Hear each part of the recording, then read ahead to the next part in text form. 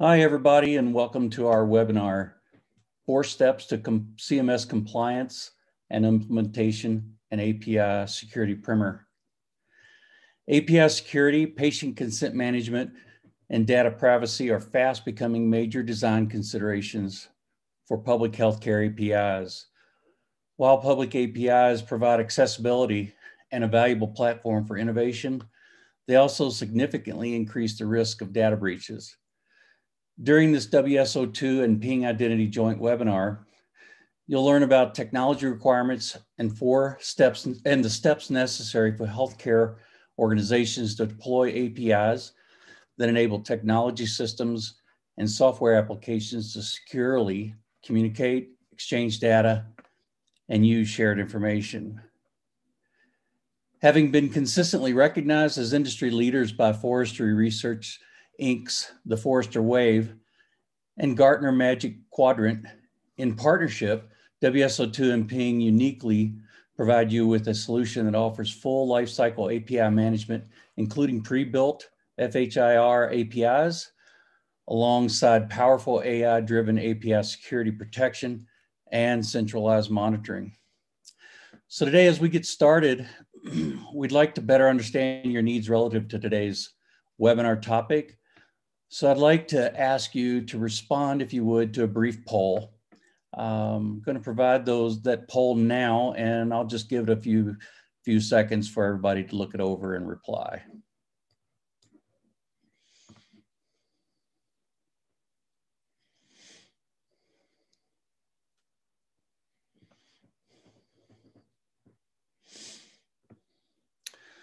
Okay, thank you for replying to our poll.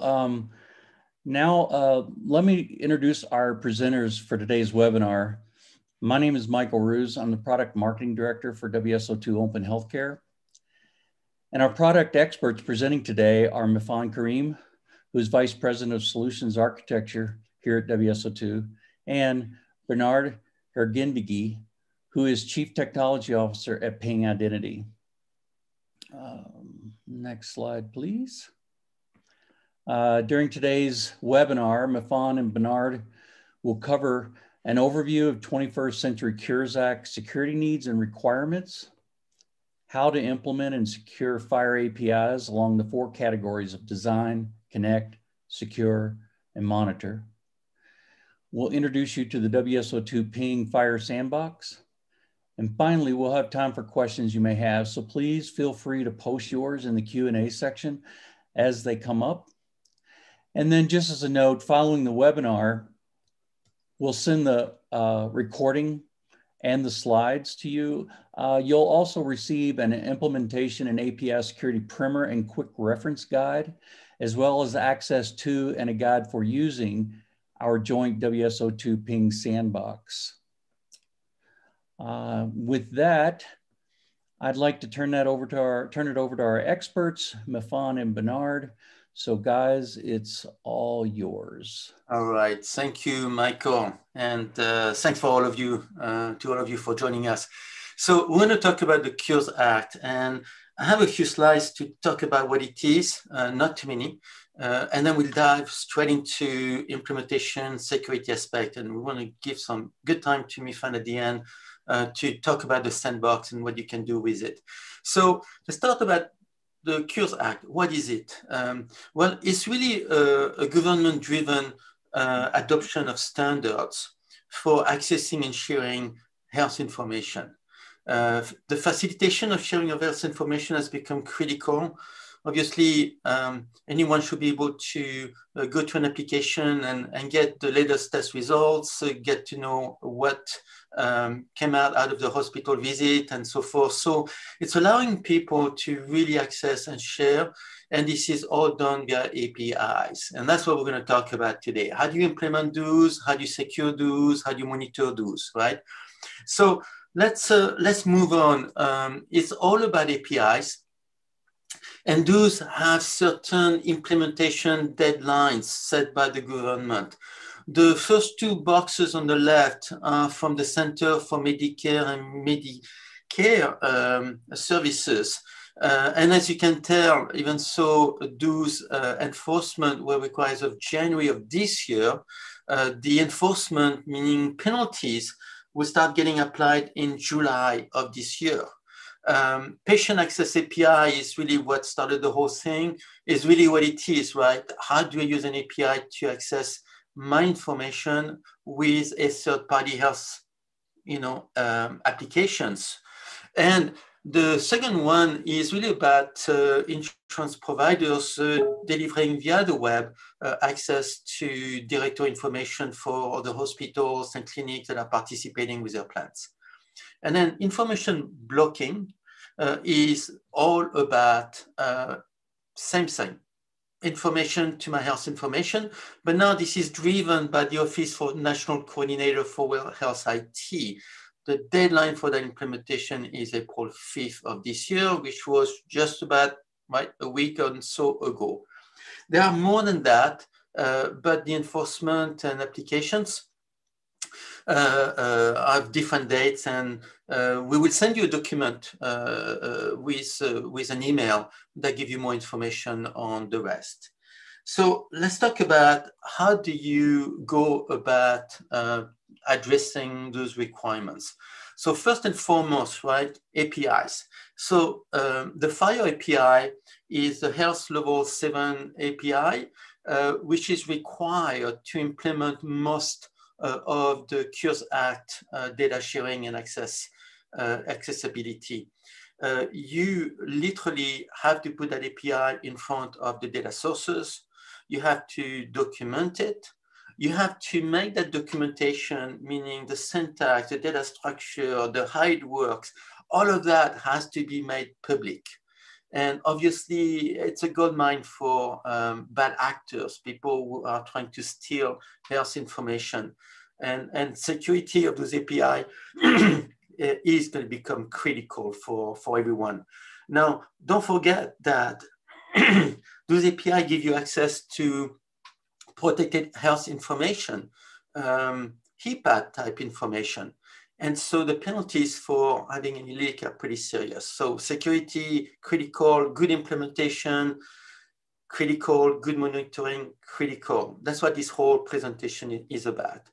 And then obviously underneath this, you need a pretty strong identity infrastructure for properly accessing in total security those APIs.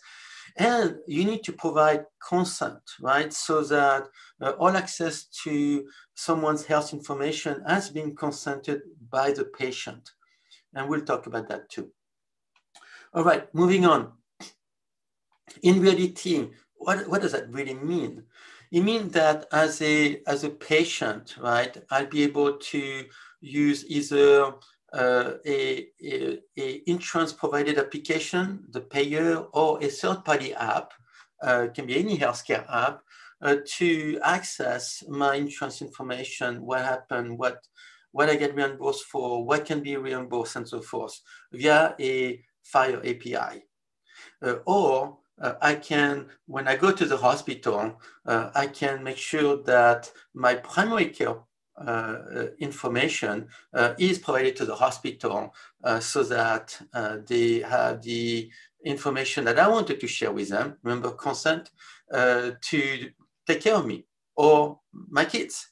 And vice versa, if the hospital gets you in an emergency room, they have the obligation to notify your primary care provider as well, again, through this FHIR API.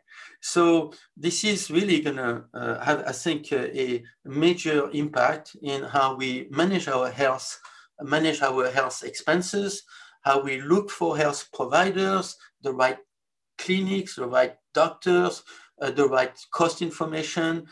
This is all about that. Okay, let's move on. At this point, Mifan, I'm going to let you take over. You're muted, Mifan. Sorry, thanks for pointing that out. All right, thanks everyone. Pleasure talking to you today. Thanks Bernard for giving that great overview, and thanks Michael for the overview as well. So I'll take it from here. As Bernard mentioned, we can look at categorizing this into designing APIs, designing your interfaces, connecting different backend systems, securing everything together, and then obviously observing and monitoring. So that's one way and one perspective of categorizing the various steps. So I've just put this slide up. I'll talk about each of these points in detail. But if you look at the high-level theme, really, right, the information blocking rule, the various regulations like CMS and ONC's regulations, all are about interoperability at the end of the day, right? The US healthcare sector, as well as the global healthcare sector, realizes that interoperability is key to innovation, right? And that can be achieved through all of these regulations, or it can be achieved through like various business requirements, right? Like, because if you expose different APIs, you can involve a stakeholder ecosystem. And if you have the ability to connect to different backend systems, you have better care, and then you can provide better value-based care. So there are different incentives of why this is useful. But if you look at that theme, it's really interoperability, which leads to innovation. But then there's a trade-off, right? How much do you expose and how do you secure that, right? And that's where privacy and security comes in and is a very important aspect of all of this.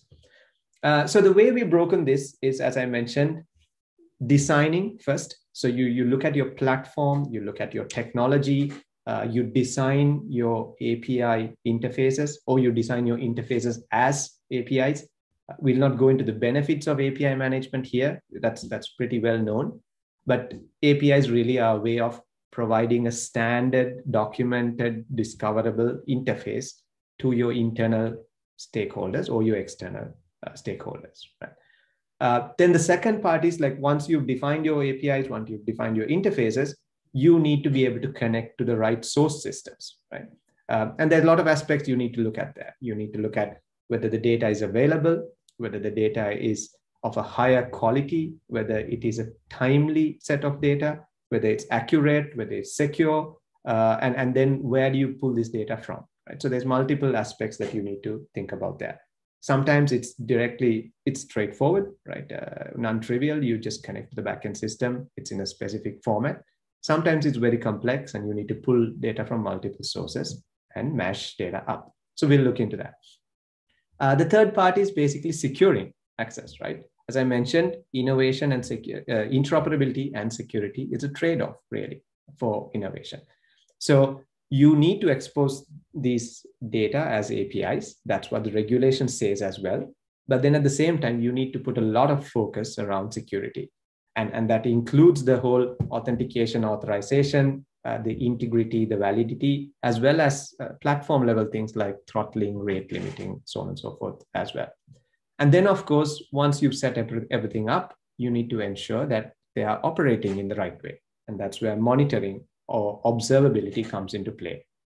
You need to track your key performance indicators. You need to have analytics, which might be business analytics, application level analytics, system analytics, so on and so forth, right? So there's multiple aspects here. So we'll go into these steps. Along the way, I'll show some screenshots, and towards the end, I'll show where these are available in the sandbox that we have made available to you as well.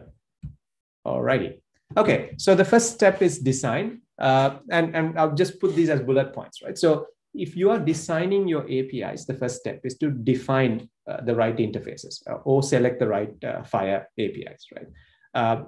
In the past, there were different healthcare standards. HL7 is, of course, an international organization, an international body that have defined different standards. FHIR is really HL7 version 401, if I remember that right.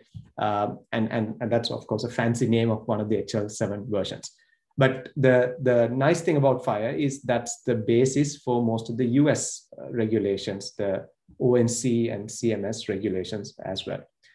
So for organizations like payers and providers, and most of you are from these organizations as well, or vendors who want to develop and create APIs, the first step is to go to one of the specifications, which is hosted on HL7. The screenshot here is the US Core patient resource, right? And go in and figure out exactly what the language is, and then come back and create your API. So depending on your industry, you would, or depending on your use case, you would select from, let's say, the USCO specification, HL7 International, the Da Vinci specification, Carin, Blue Button framework, so on and so forth. So that's one option. Of course, if you are using a technology platform that supports pre-built APIs, then you can just pick your APIs, because again, these APIs are already defined, or the resources are defined. So a screenshot here is from the WSO2 Plus Ping sandbox, which you have access to. So what is shown here is the list of APIs under specification, right? Like, for example, the Da Vinci specification. So you see, like, for example, appointment API, or the audit event API, or explanation of benefit, or patient API, which I'll show in a bit. Right? So in that case, you just go in and pick the API. From a technical sense, that means you have the open API or Swagger specifications already defined. So you can pick the right API, and that corresponds to what HL7 has defined as well. So that saves you time, whereas you don't have to like go and look at the specification and re-implement the API. The API is already available, pre-built for you. Right? So if you click on one of these, you can really go into the details there. Like if I click on explanation of benefits, which is part of the payer or the insurance industry, you can see the various resources listed under explanation of benefits. And if you go to the HL7 specification, Carin specification, and look at explanation of benefits, you will have the same level of detail and the same information there. The only difference is you need to convert that to an API, whereas in some platforms, you have the APIs already available. All right, so that's our third step. And once we've done that, we go to the fourth step, which is applying quality of service. Now, one of the things that is missing in most of the guidelines out there, most of the CMS, ONC guidelines, is how to apply API management principles to designing APIs. Right? So there is a lot of discussion around what a FHIR server is. And what a FHIR server is really a place to host these FHIR resources. And that's a critical part of these regulations, especially if you're dealing with FHIR. Fast healthcare interoperability resource APIs. But API management is a critical part of that, because these APIs are going to be exposed internally and externally. They are going to be consumed by third-party developers. They need to have some level of workflows associated with it. They need to have standard OpenID Connect, OAuth 2 security protocols, which is also the basis of the Smart on FHIR specification that the CMS regulation talks about. They also need to support things like rate limiting, throttling, and then advanced capabilities such as monetization. All of those are API management, right? So this screen shows how you would apply various quality of service metrics, and most of the API management vendors can provide that. This is a screenshot from WSO2 and Plus Ping's sandbox, right? Again, you have access to this, but these are general steps which you can handle using like various vendor technology. So if you zoom into that, this is a bit of a crowded slide, but you can see on the left-hand side menu, there is sections for endpoints, subscriptions, lifecycle, so on and so forth. And here you can handle like your transport level security, application level security, handle your endpoints, etc. Right? Then the last step in that is basically publishing this API. And when you say publishing an API, that really ends up in a FHIR server. So if you're talking about a FHIR specific API, as per the CMS regulation, the FHIR server is where that is hosted. And the FHIR server needs to have certain capabilities, which we'll talk about next. But the FHIR server usually needs to be part of an API gateway, a dedicated API gateway that is out there that can handle all these runtime aspects of API management, right? So in this architecture as well, as you can see here, the FHIR server is shown as part of the API gateway. The advantage of that is, if you're talking technicalities, if you want, you can deploy the API gateway centrally, you can distribute it, you can have a hybrid deployment, you can have a a micro deployment or Kubernetes-based deployment, so on and so forth. And the FHIR server will follow the same pattern, right? So whatever API gateway architecture you follow, the FHIR server is embedded in that, so you can follow the same pattern. So it's critical that you look at the FHIR server as an API gateway as well, and you don't look at the FHIR server as a totally independent component, because the FHIR server is critical, and there'll be people accessing APIs on the FHIR server.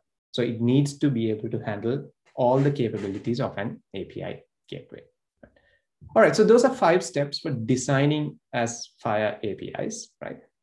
So as I mentioned, FHIR server, this screen shows one of the capabilities of a FHIR server, which is a capability statement. Right? So if an application comes and calls the FHIR server, the application should be able to say, hey, FHIR server, what do you support? And the FHIR server returns a capability statement back saying, these are the capabilities I support. Right? That's usually not a API gateway functionality, but that's a FHIR server functionality. So which is why you need the intersection of an API gateway as well as a FHIR server for healthcare APIs. And that's a critical aspect.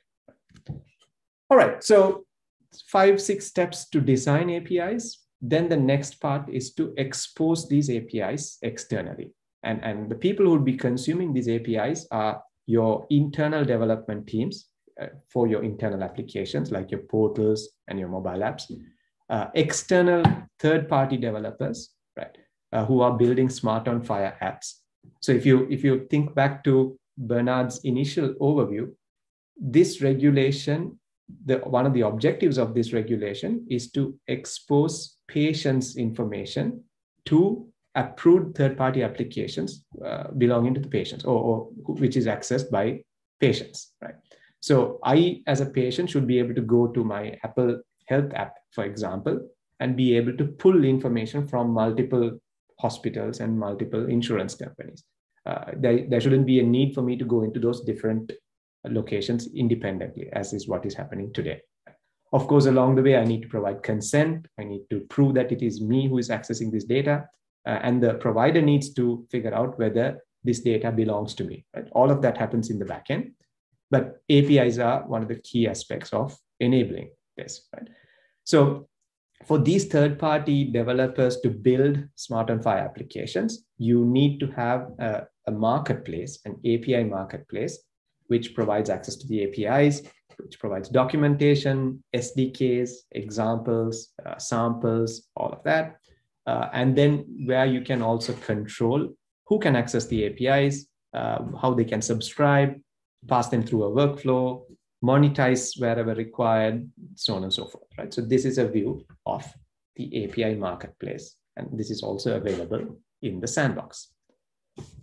All right, so that's the design part. Of course, design includes many more elements, but we're keeping it brief and keeping it very high level. But you can go and play around with the sandbox, which is the full set of capabilities, right? It's a production-ready sandbox, but of course, the backend endpoints are like a pre-production endpoints. Right, so you've designed your APIs. Now it's time to connect to the actual data sources.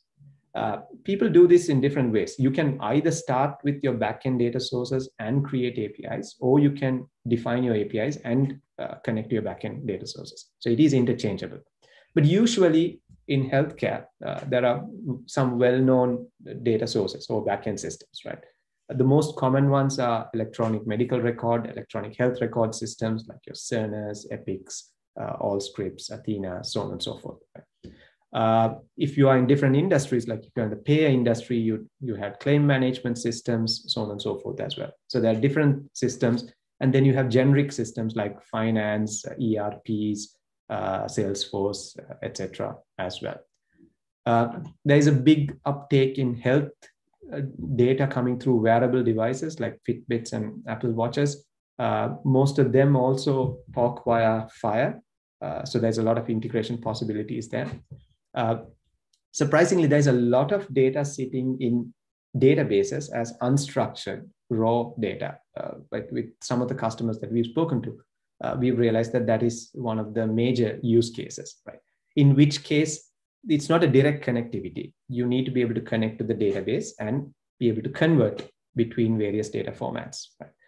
There's a lot of data sitting in cloud services as SaaS applications, so you need to be able to connect to them as well. Right?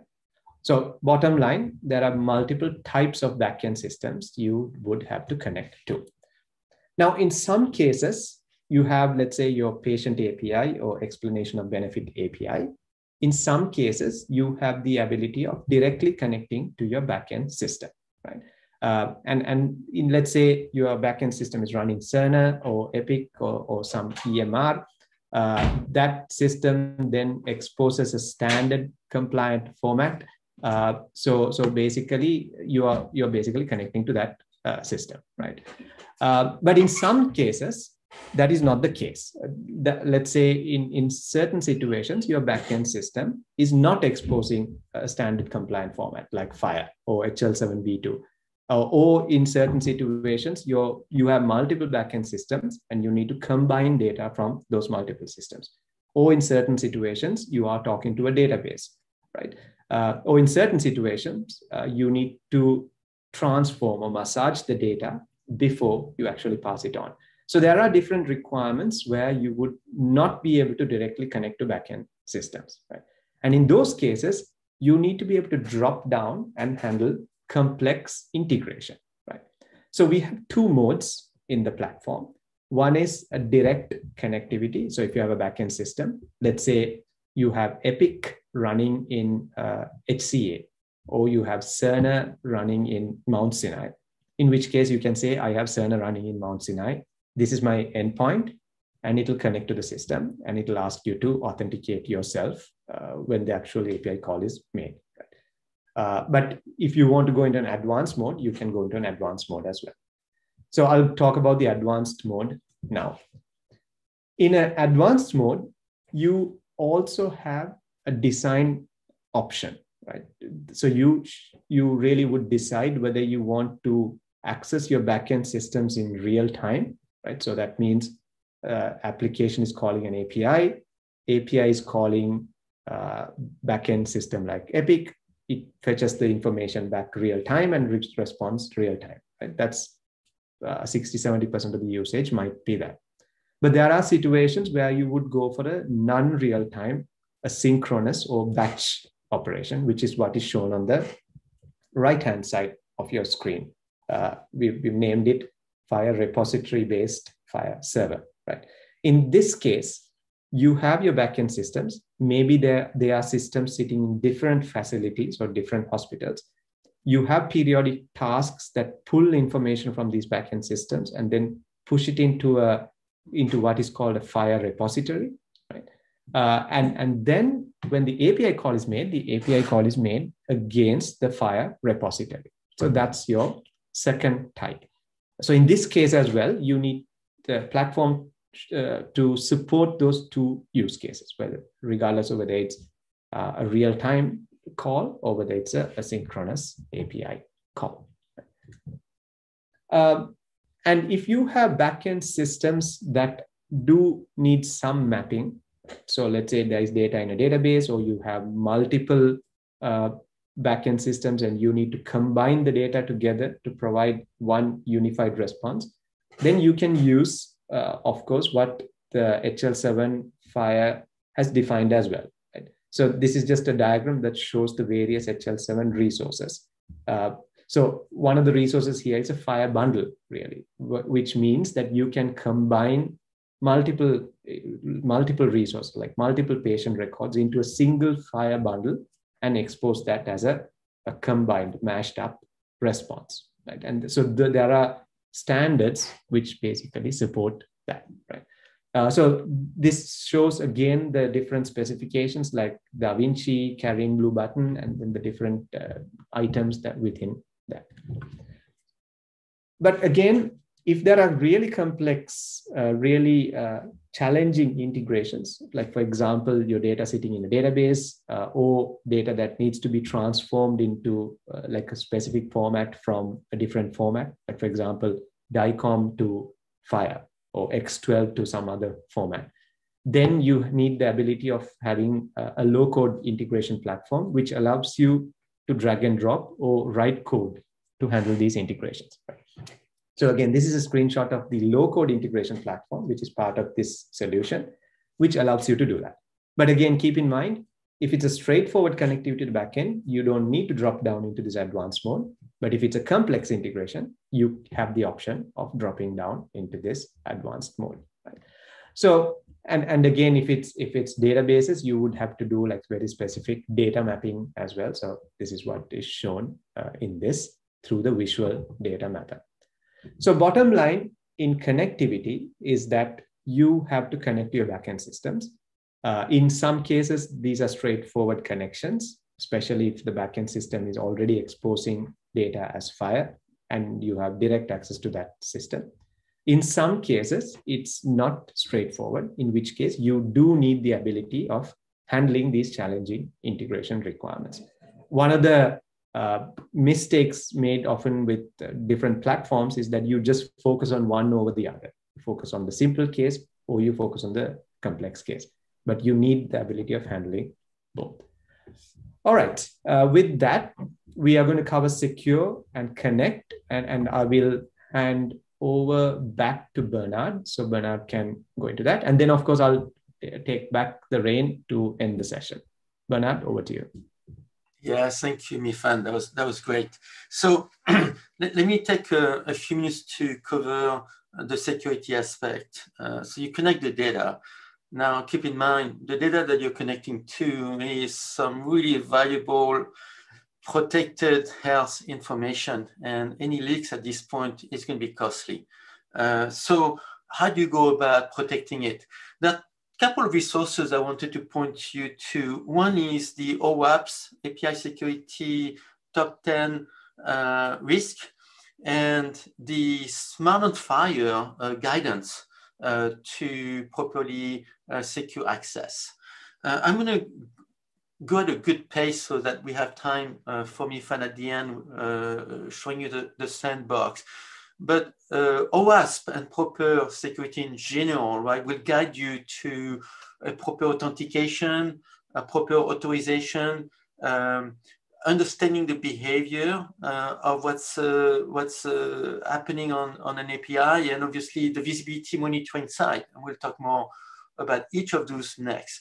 So authentication, Smart on FHIR is all about OpenID Connect and OAuth 2.0. So you're gonna have to really sort through this and implement that either directly or through the help of a platform like the one that Mifan was just talking about. So authentication, and then, so it's about really making sure that John Smith really is John Smith, and he's the right John Smith, right? And so once you have authenticated the person, now what rights does that person have to the data? And that's really the whole aspect of authorization, right? So there are methods to, in some cases, make it really easy via role-based access control or Zaka mode and so forth. But in general, the scope of those tokens have to map into the proper authorization that you want to grant to that person trying to access the data, or the application trying to access the health protected information. Okay, let's move on. Security-wise, you cannot deploy API without rate limiting. It's obviously first and foremost about making sure the API is not overflooded and this usage become very limited.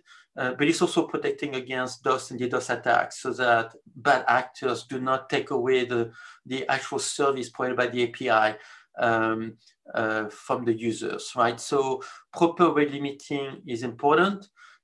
You also need to have systems that can inspect payloads and understand if some of the payloads could be malicious.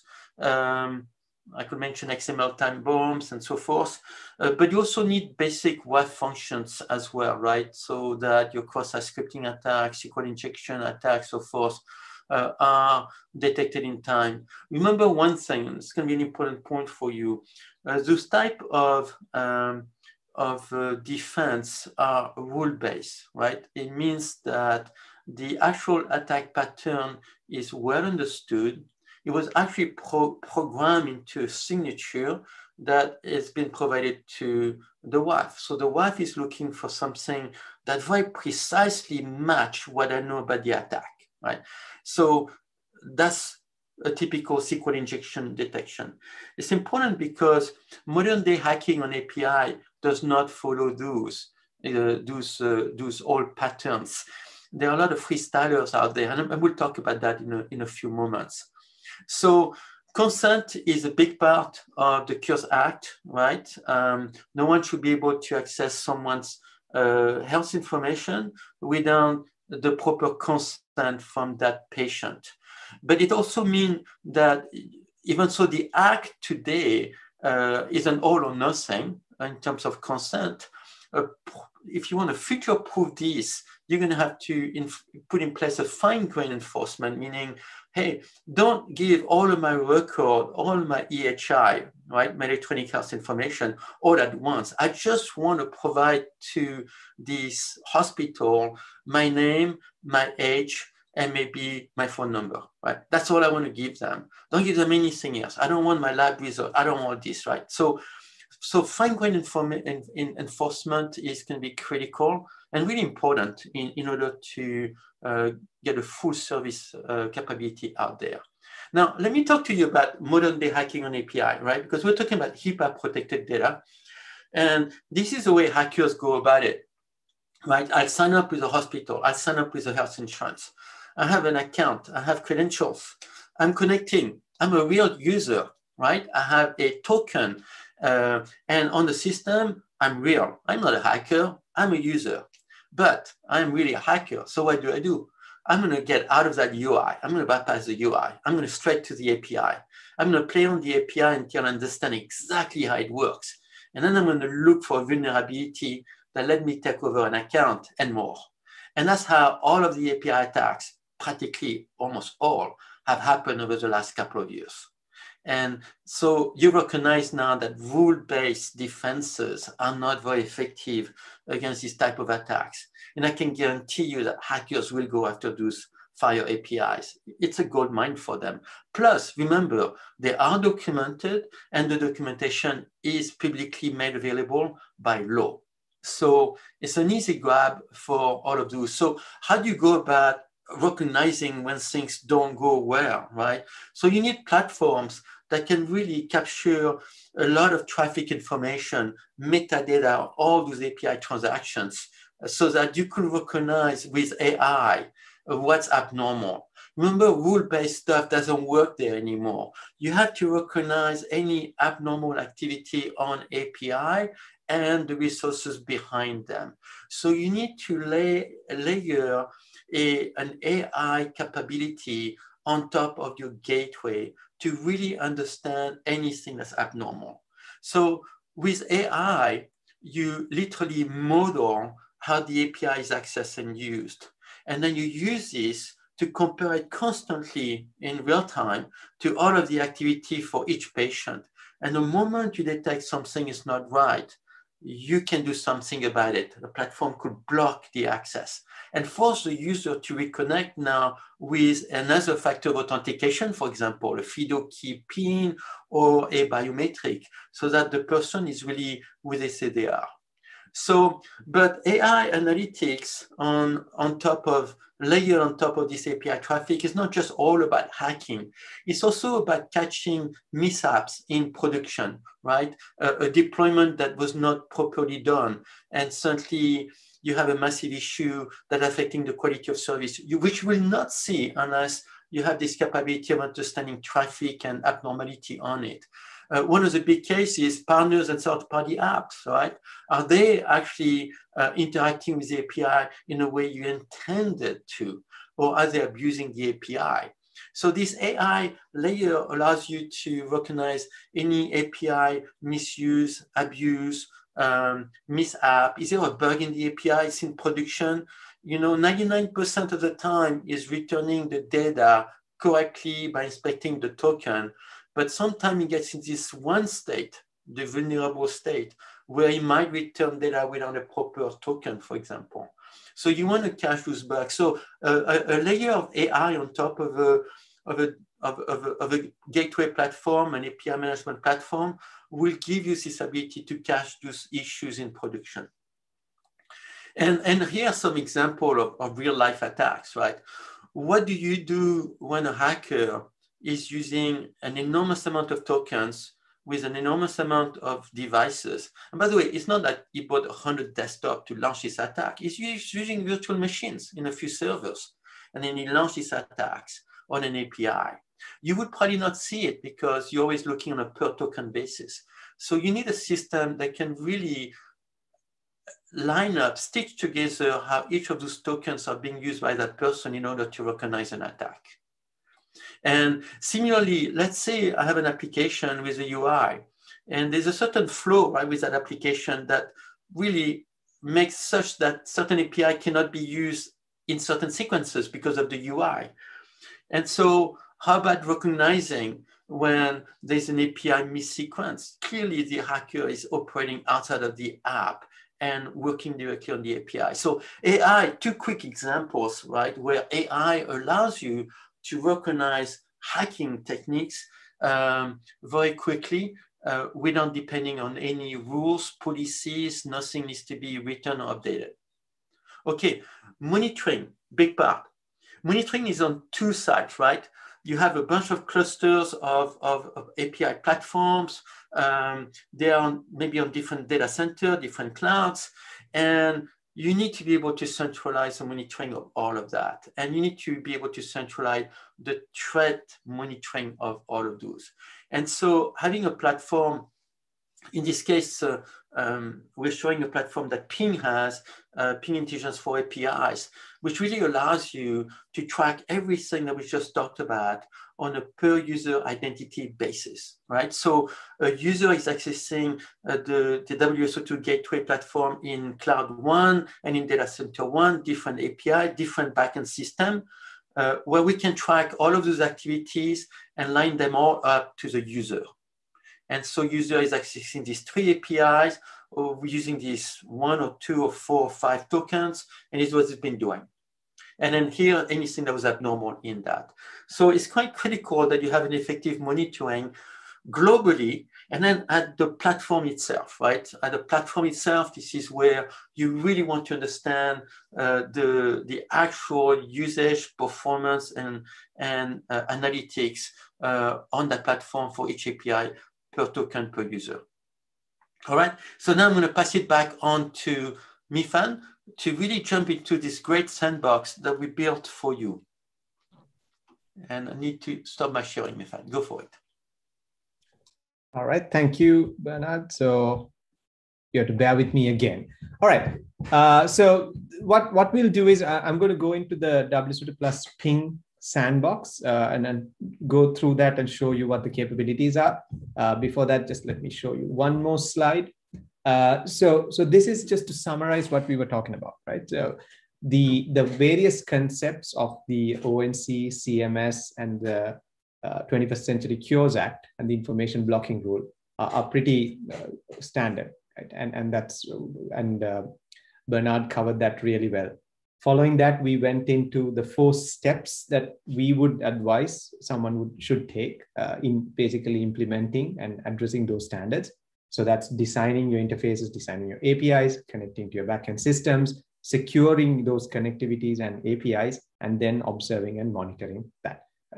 A blueprint architecture we basically came up with to address all of this looks like this. So it's a bit of a crowded architecture, and I'm not going to go through everything, but you can see the various concepts we spoke about. Okay? You have the various stakeholders, the user groups. In the API and transformation layer, you have the API design concepts like the API management, API designer, the API gateways, and all which are the runtime parts. The marketplace, which is basically the place where APIs are published. Bernard spoke about consent management and consent enforcement. You have the other security concepts like the API access control and the API intelligence. And you have observability capabilities such as API analytics, identity analytics, so on and so forth. Pre-built FHIR APIs, the FHIR server are all important parts of the FHIR journey. And then, of course, you need to connect to backend systems. And for that, you have various accelerators, connectors, so on and so forth. So that's the FHIR data mapping connectors, FHIR accelerators, EMR connectors, discerners, epics, etc. At the data layer, you need various ways of connecting the backend system. If it's an asynchronous periodic model, then you need an asynchronous FHIR repository. You would need user repositories if you need to handle your users, which can include patients, physicians, so on and so forth. And then, of course, the consent repository, which stores the actual content, which can be modified as and when needed. And then, of course, you have the systems layer in the backend. So the sandbox we'll show incorporates most of these. And then very specifically, since this is a joint webinar by WSO2 and Ping, the joint solution addresses all of these components in the blueprint architecture, right? So most of these components are provided either by WSO2 or either by Ping or by both, right? So it's an integrated solution that we basically have built. And when I share these slides as well, you can go into details and see what these look like. So the sandbox and the demo and the presentation and everything addresses various components. Some of these are, of course, visible components. Some of these are components that work in the backend. So let me minimize that and jump across to the sandbox. So there's a link in the presentation, which we'll share. When you click on that link, you'll be taken to the sign up page where you can sign up with your details. And once you sign up, you'll get a personalized credentials, which basically allows you to sign into the system. So when I sign into the system, you have a URL there, which points to the live sandbox that is running. And this is the first view you would get, which is the API publisher view or the designer view, because of course, the assumption is that you need to design the APIs first and start from there.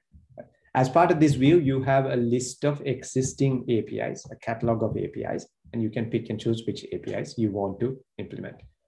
To make it easy, we have implemented 5 APIs already. So that is already available, connected to actual working backends. Right?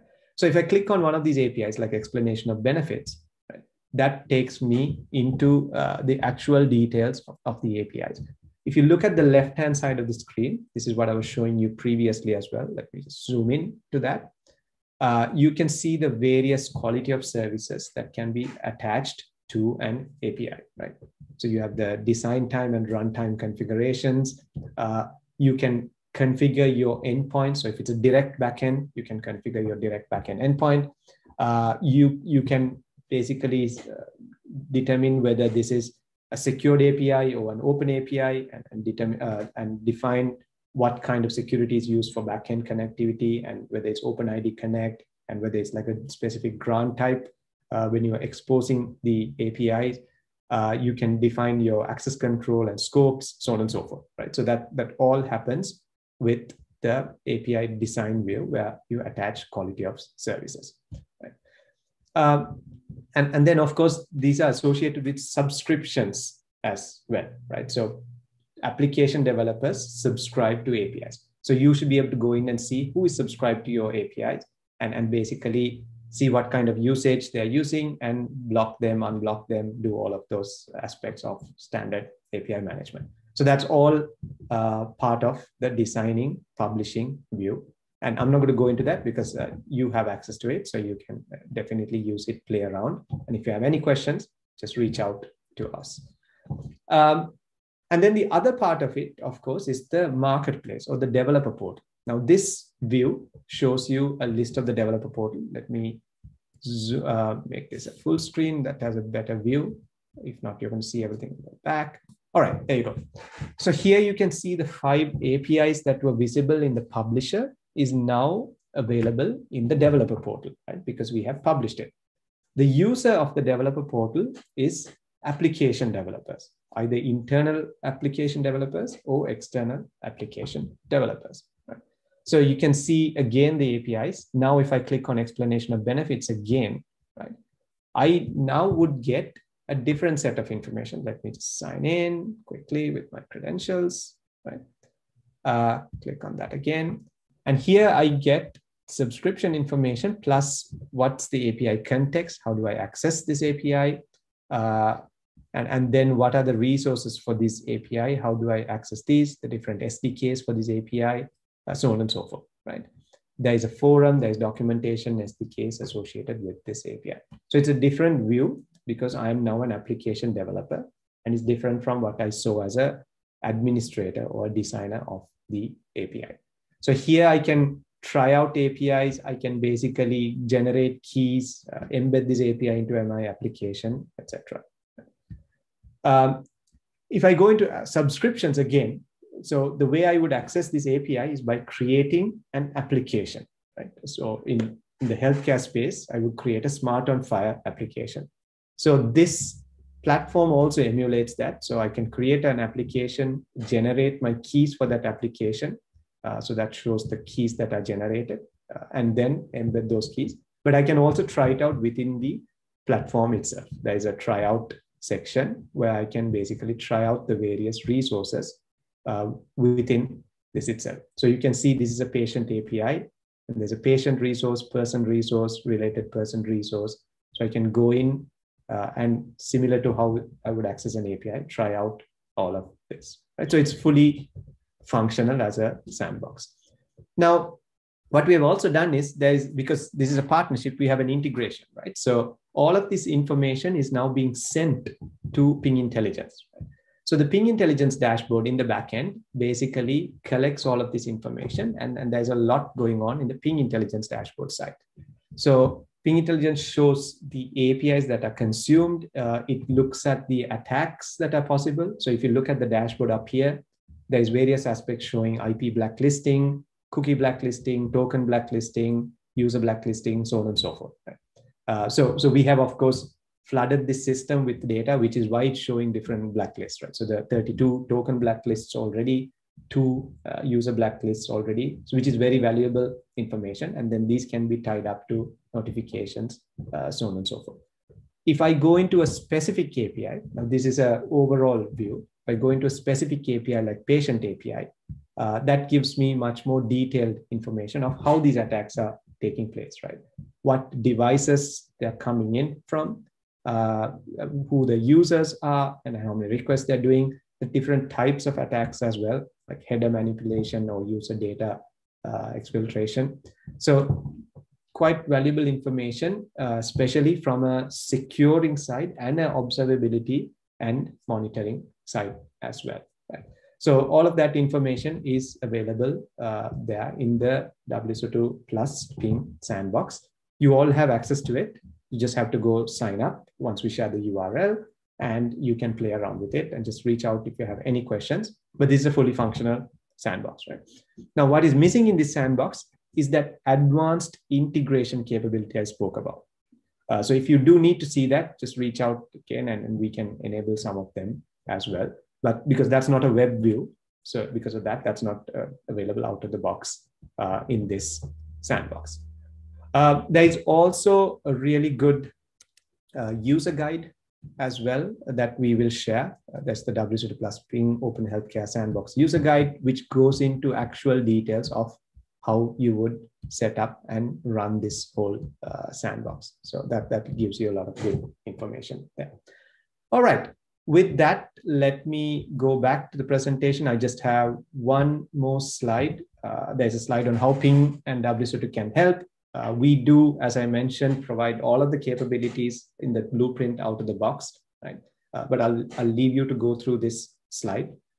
So we have the capabilities of handling a single user store, a pre-built FHIR API server and a marketplace and an API gateway, ability to handle authentication. We have the various FHIR accelerators and connectors, full patient consent management, including delegated consent management, being able to observe and monitor the system, block abnormalities and detect anomalies, so on and so forth. So reach out to us at any time.